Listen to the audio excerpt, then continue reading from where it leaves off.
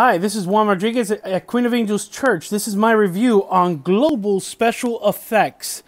This company was asked to send us a new product.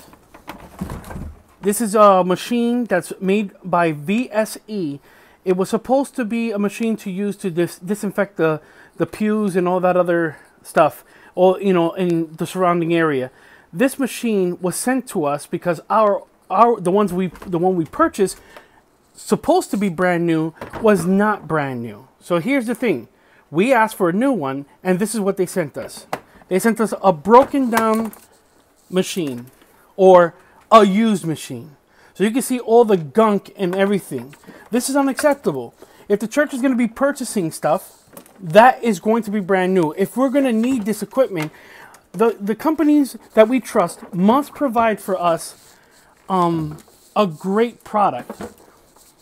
You can see all these different things, scuff marks and damages and old tubing.